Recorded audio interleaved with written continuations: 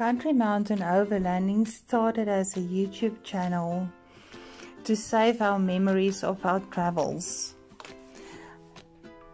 My name is Christine, my husband's name is Carl. We've had this life journey of 40 years together, and now we find ourselves at retirement. We have to stop now and find the peace and beauty travel has to offer. We created this road trip specifically to find our inner tranquility, enjoy time together, and explore places we've never been to.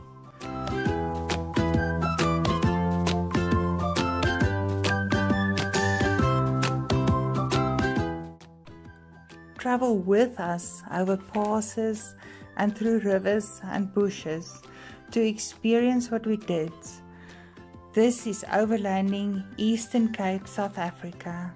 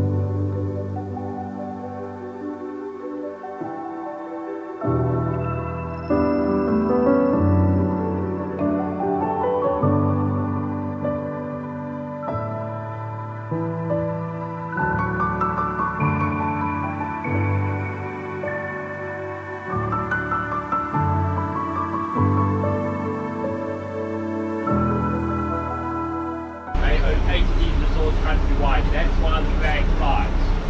Normally you can see the Union flag or the German flag. Normally our biggest inbound tourism. Now you might have noticed I said the Union flag and not the Union Jack. Yeah. Why did I say it like that? Why did I don't know.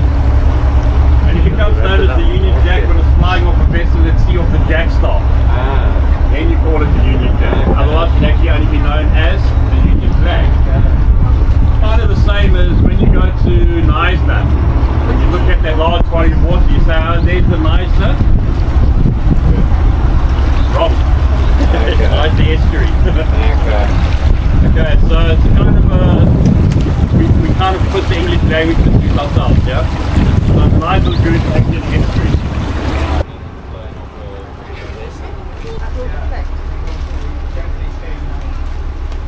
You go to? Oh, you stay in Neisner. One day you'll wake up and smell the roses. Yeah. Here for 2 nights. We always come to that. You know what? At one stage, Neisner was the hub. Yeah. Alright, so we go from one of the shallowest parts of the river to actually one of the deepest parts. Just in front of us, 27 meters in depth. Yeah, so it's just at this particular point. The rest of the river is basically 1.5 to 2 meters, depending which side we're on. So the original way across this river was with the river ferry, a river fund. That was train operated. Then you can operate from the right-hand side. You see this little beach. Then at that point, the Red Rock. Ran from 1891 to 1927. That's when they built the first Lolliot Bridge. That bridge built just on the other side of today's existing bridge. This river floats there every 30 to 50 years, and the original bridge got washed away in 1932, sorry. The original bridge got washed away, so they then decided to build a new bridge further up the river to try and avoid flooding in the future. They built this road system running on the right-hand side. You'll see it as you come around the corner. They cut the rock out the mountain to create the road, using no cement and more than the construction, what we call a fly build. So, they were going to position the bridge a little bit further up, the new bridge, but they finally couldn't put the bridge where they wanted to. The whole day was cancelled. So we left this road, it goes absolutely nowhere. Just used as a walking trail today. So if you come around the corner now on the right, we'll give you the old road, and we'll see how they cut the rock out the mountain here to create the road. Okay.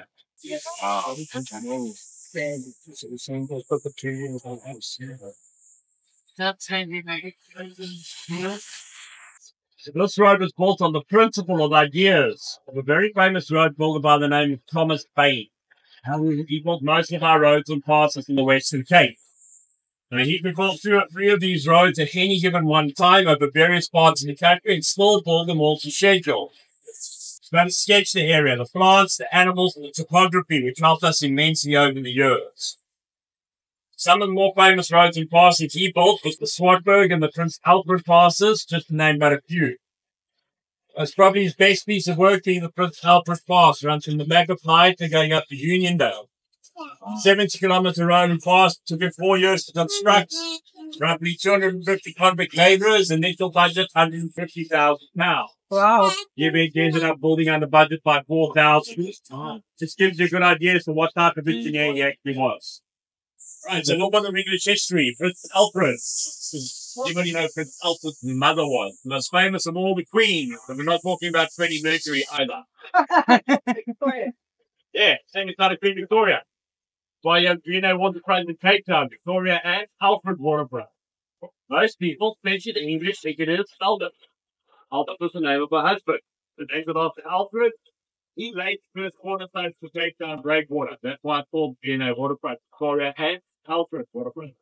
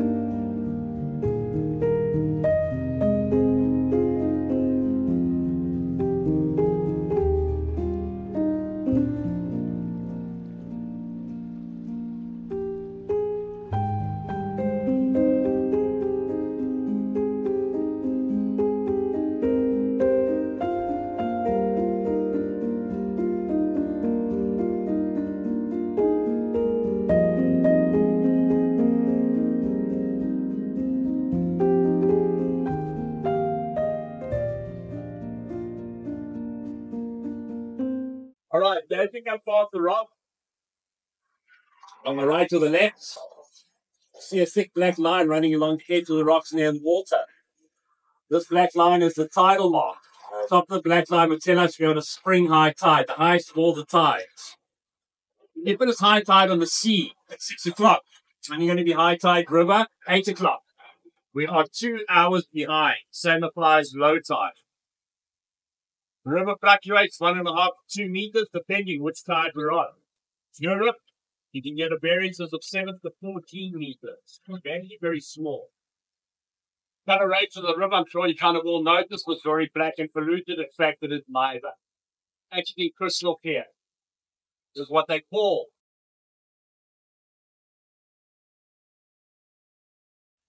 The reason the river is this color, the soil around you very low in lime. The plant life, particularly the paintbrush, is very high in acid. After it rains and all vegetation and soil comes into the river, It gives off a substance called tannin, so it's finding your feed, like see that orange color. So the true color of the river, rusty orange. I have a drop of water right now where it looks black, excuse me, orange. I'm going to stay with the tannins and just looks orange. So the river system is not polluted, you know that. Normally when you get on by the boat, you see little holes in the sand. Those little holes come from the sand floor. The little strip about 5 centimeters. Looks like a baby lobster. Use this for bait for fishing, not when eating. They tell us this river system is clean, it's not polluted. All the fish in this part of the river are open going. There's some gas stream, it's salt brick. We've got a wide variety, white snapnose, white stem brass, got frog, camellia, mullet, straky, spotted grunter. We even have giant fish in here, the likes of yearfish or jarrick, shad or elk, and even skipjack that run through the system. No crocodile, no shark, no hippopotamus. The river very safe to swim in. Water temperature today running roughly 23, 24 degrees. So it's ideal for swimming.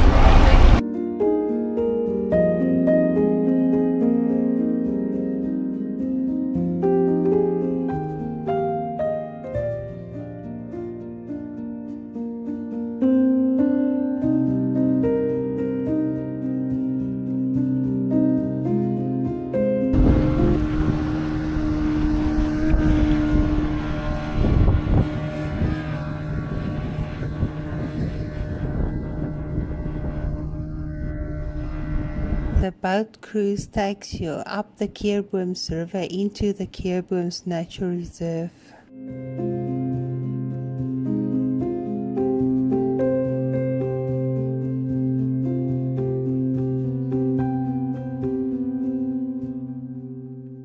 We had all the great whites here. We lost 2 people a year ago. Beginning of that season, there was a great white in the system. Came into the mouth. And they'll travel maybe 1 kilometer, 2 kilometers up, but then it gets too fresh for them. Okay. So the Breeder River has got a lot of bullfrogs in it, and we don't know why.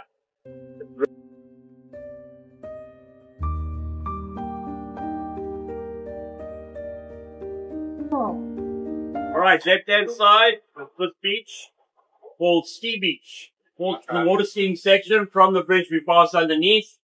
The orange marker point front. You're only allowed to water ski at speed this section of the river, 10 o'clock to 4 o'clock. All the main beaches have been formed naturally by the river. River comes to a bend here like on the right, and it forces sand from the outside to the inside. That's creating the beach. All the main beaches have got facilities on them. We've got picnic tables, fry facilities, as well as flushing toilets. The only way to get here by water. No other way. It's what keeps the area nice and pristine.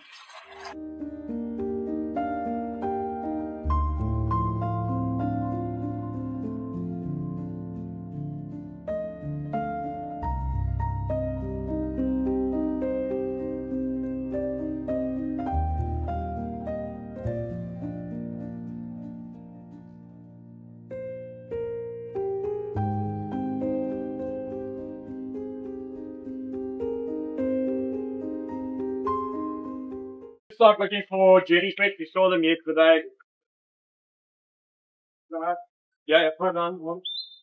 So jellyfish living in this river live here in this system permanently. Sometimes we don't see them for a period of time, but they are here, and then they create a plume where all of a sudden there'll be an explosion of jellyfish. We don't know why, whether it's water temperature, food in the water, combination of both, we don't really know.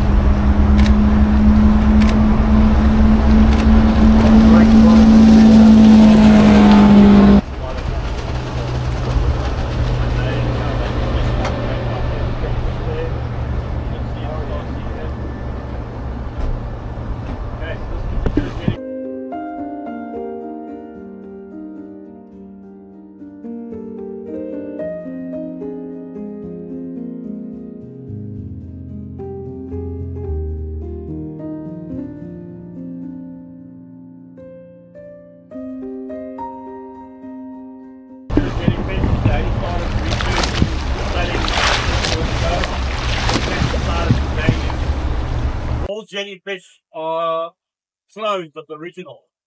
Wow. All clones of the original jellyfish.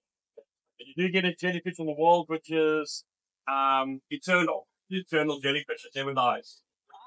It respawns itself. Yep. So quite yeah. There's another one.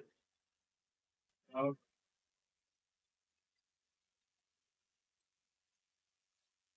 So I've been on the river and I've seen literally thousands of them. There's one there. See him there? Oh yeah. Quite a few here now. There's one. There's quite a few there.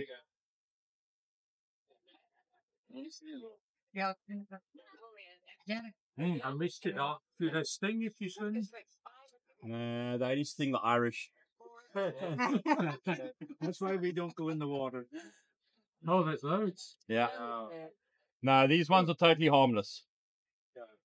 The on top of the head is actually their eyes and their nervous system, believe it or not. So these ones, they say, actually are edible.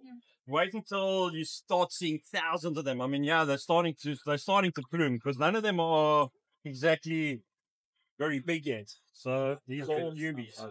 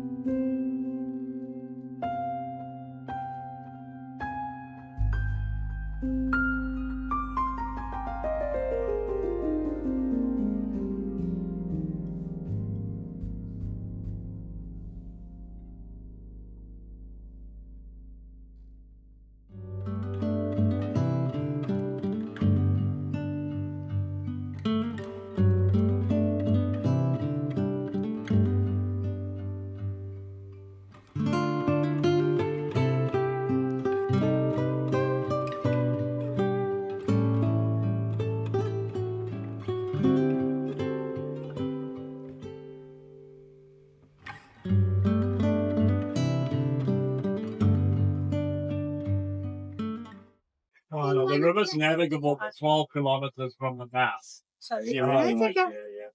Officially 10. You can also hire your own motorized boat and cruise up the river yourself.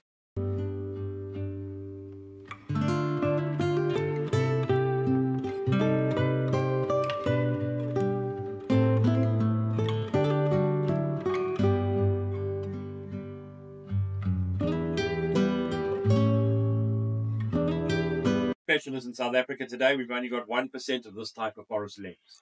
And of that 1%, the majority lies here on the garden route between Keurbooms, Russel Bay, to Keurbooms. Look at the forest here on our right, we see it's very thick and lush, doing quite well. We know this. If you look at the top of the trees, you see there's a creepus, called micro canopy. It is symbiotic, not parasite. They help each other to grow. Canopy can be made out of forest grape, the monkey vine, as well as the linear or liana. See it hanging nice at a lot of these trees here on our right. So a lot of these trees on our right at the moment are yellow woods. And we've got two types in the area, real and Utanigwa. Now, besides the fact that we use both of them today to make high quality furniture, real yellow wood is our national tree. Why we have such little indigenous forest left in the region, late 1700s, early 1800s, this area used mainly for timber.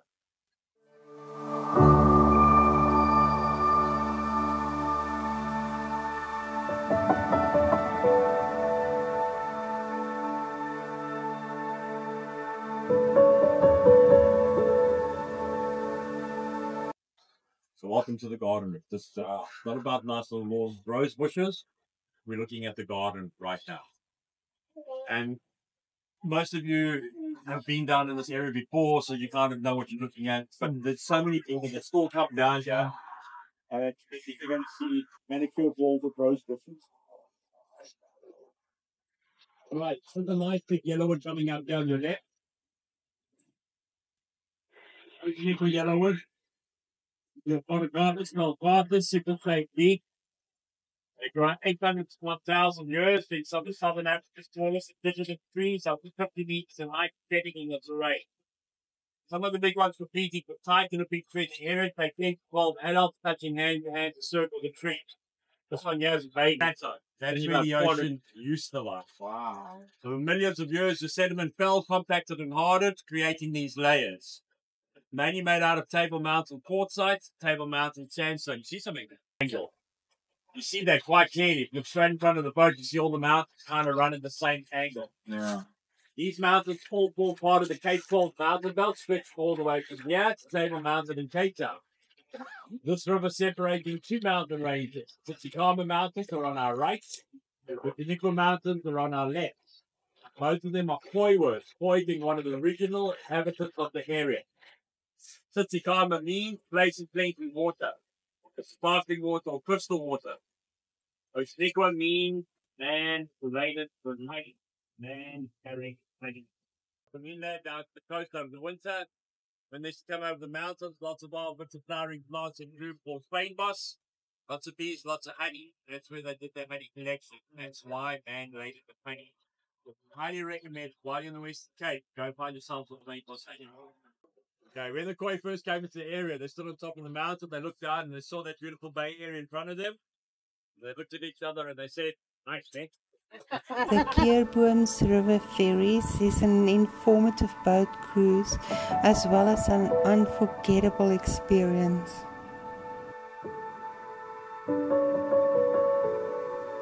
The protea is it's one of the few fynbos that doesn't have fine leaf leaves. They're actually big leaves. But all fynbos leaves are very tough and leathery, and that's to stop animals from drowsing. Okay.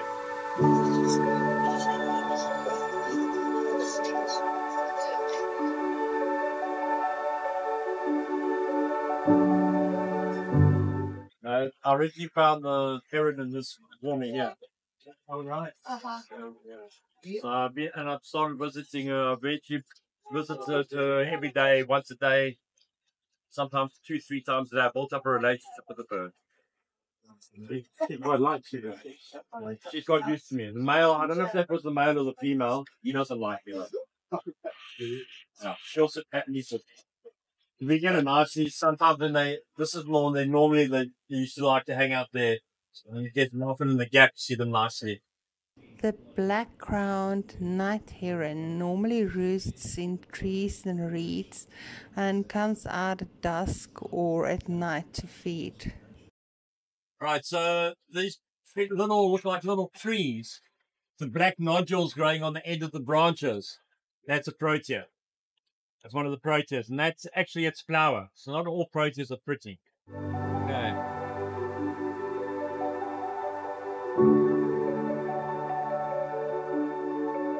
Grounds to be reclaimed by the forest. Always an important tree to have around. Part of pea family, legumes, and petunia. They normally bloom October through November. Got a nice pink flower. Grow about 7 meters. Last about 12 to 15 years. Then just pull over it.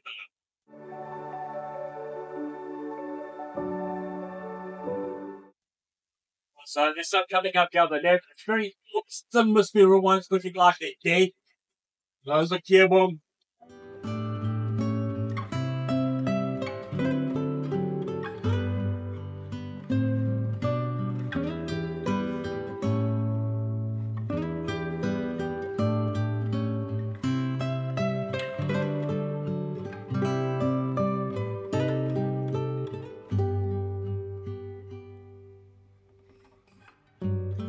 Just around the corner from here is the cut point for motorized traffic. There's 2 market buoys strung across the river, and as far as you can go with motorized traffic. The next 2 kilometers is canoes only. Take you up to the nature hut, the only place you can sleep on the river at night. Right, so once we stop here, I'm going to put the plank out the back. You can walk off the back of the boat quite comfortably. If you don't want to get off the boat, you don't have to. Relax on the boat or on the beach, wherever you feel comfortable. If you don't want to get off the boat, you don't have to. And relax wherever you feel comfortable. We're going up to the bathroom, one of the stairs up, little stone building, proper flushing toilet.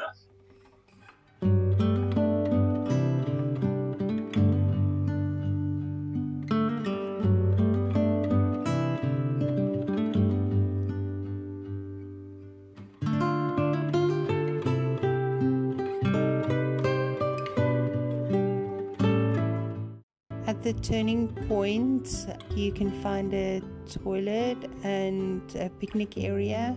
We spent about 40 minutes there. You can have a swim in the river also.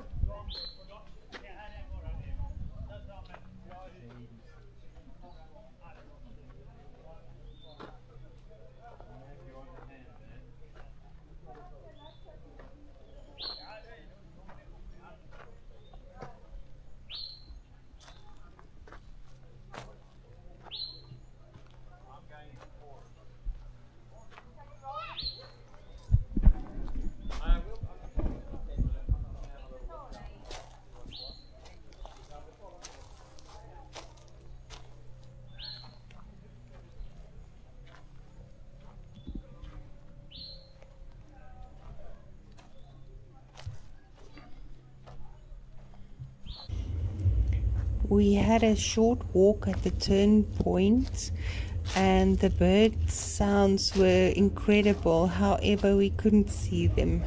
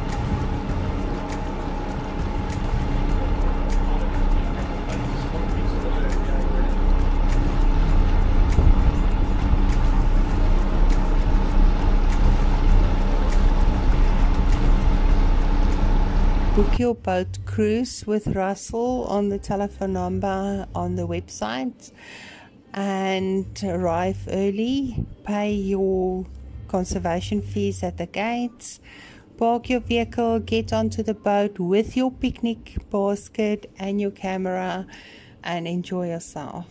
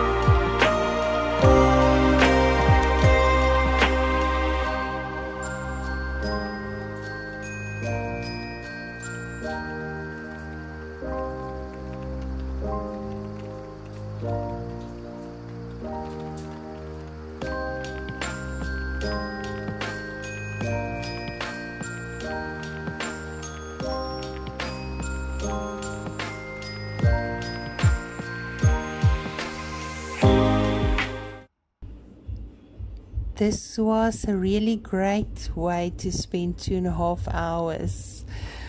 Russel was extremely knowledgeable and passionate about this area, and we enjoyed his interesting stories and his good sense of humor.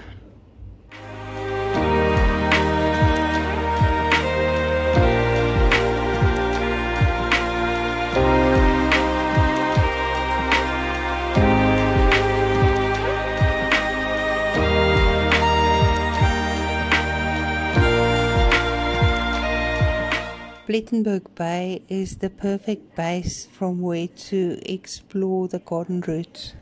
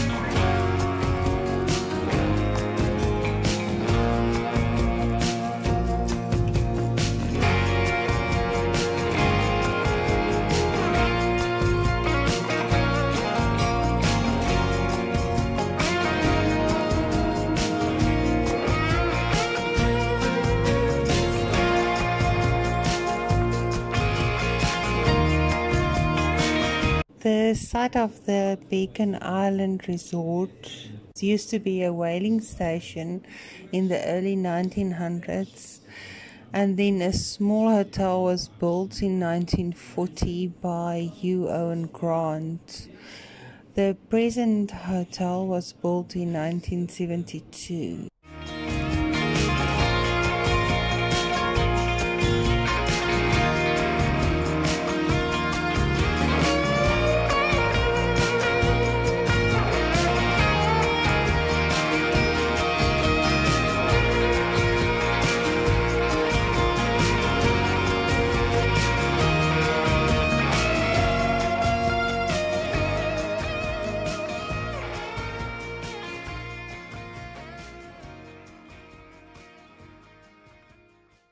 The Beacon Island Resort has 200 ensuite rooms.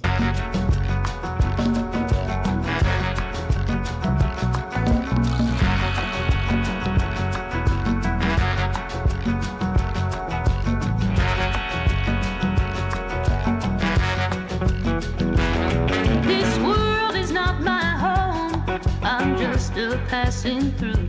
If heaven's not my home, then hell will have to do. The angels beckon me from this dark and eerie door, and I can't feel at home in this world anymore. Run away, I might just run away. I might just leave it all behind and find another day. Thought it through, good God, I thought it through, and there ain't nothing that I got I ain't willing to lose.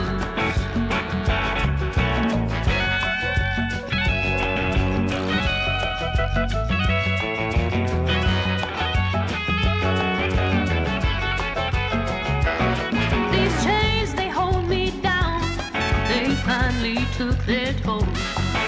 I can't find the strength to fight like this no more. I've had all I can take, too much to carry around. I'm tired, weak and lonely, and I'm ready to lay down.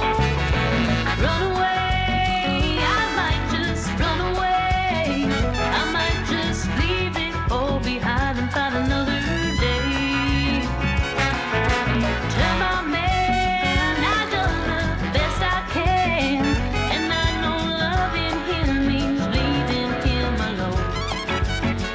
And I know loving him means leaving him alone.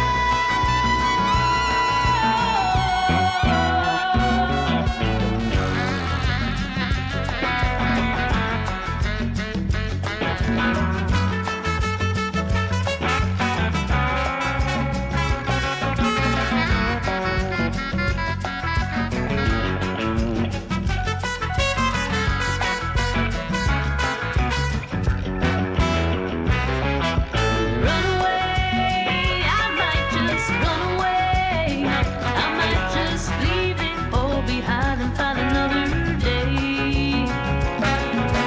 Thought it through, good God, I thought it through, and there ain't nothing that I got I ain't willing to lose. Run away, I might just run away. Run away, I might just run away. Run away, I might just run away. Just run away, I might just run away. The Keurbooms Lagoon Caravan Park is situated just outside Plettenberg Bay on the banks of the Keurbooms River.